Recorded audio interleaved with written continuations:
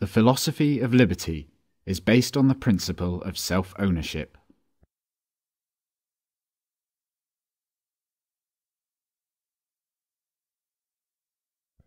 You own your life.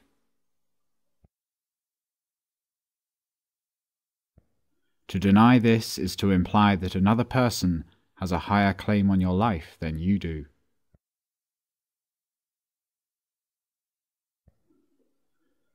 No other person or group of persons owns your life,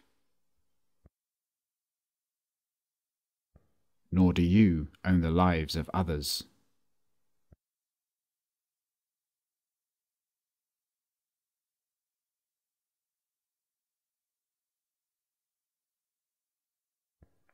You exist in time, future, present, and past. This is manifest in life, liberty, and the product of your life and liberty.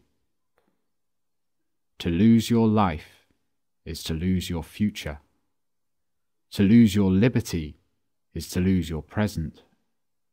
And to lose the product of your life and liberty is to lose that portion of your past that produced it. A product of your life and your liberty is your property. Property is the fruit of your labor, the product of your time, energy, and talents. Property is that part of nature which you turn to valuable use.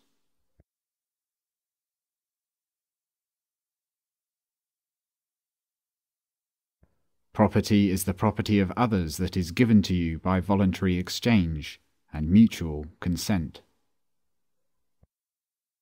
Two people who exchange property voluntarily are both better off, or they wouldn't do it. Only they may rightfully make that decision for themselves.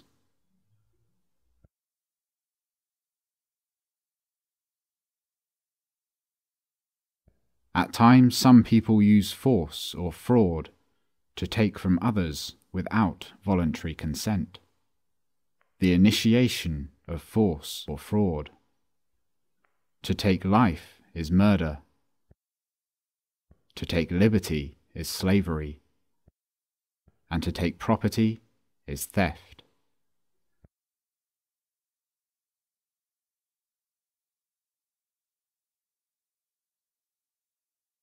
It is the same whether these actions are done by one person acting alone, by the many acting against the few, or even by officials with fine hats. You have the right to protect your own life, liberty, and justly acquired property from the forceful aggression of others.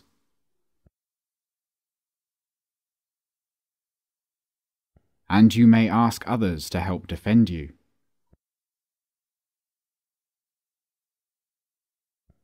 But you do not have the right to initiate force against the life, liberty, and property of others. Thus, you have no right to designate some person to initiate force against others on your behalf.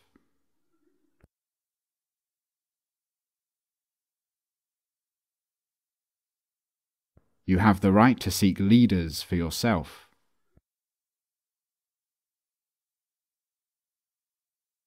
But you have no right to impose rulers onto others.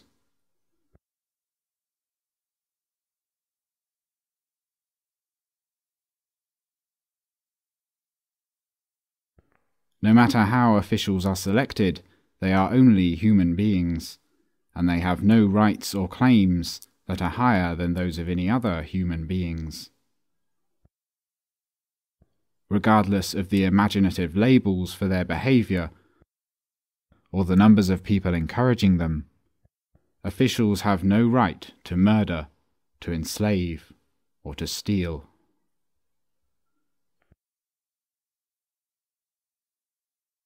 You cannot give them any rights that you do not have yourself. Since you own your life, you are responsible for your life. You do not rent your life from others who demand your obedience. Nor are you a slave to others who demand your sacrifice.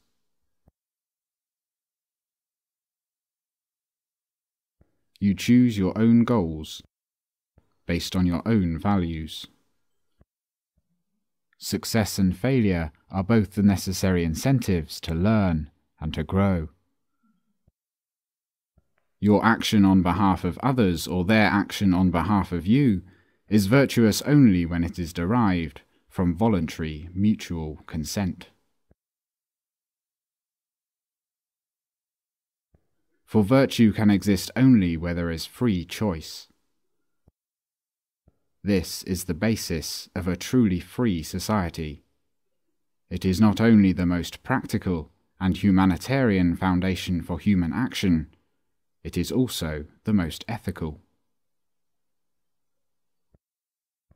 Problems in the world that arise from the initiation of force by government have a solution.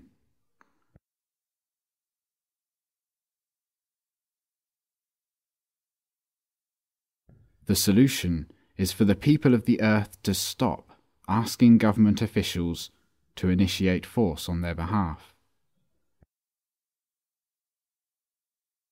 Evil does not arise only from evil people, but also from good people who tolerate the initiation of force as a means to their own ends. In this manner, good people have empowered evil people throughout history. Having confidence in a free society is to focus on the process of discovery in the marketplace of values, rather than to focus on some imposed vision or goal. Using governmental force to impose a vision on others is intellectual sloth, and typically results in unintended, perverse consequences. Achieving a free society requires courage to think, to talk, and to act, especially when it is easier to do nothing.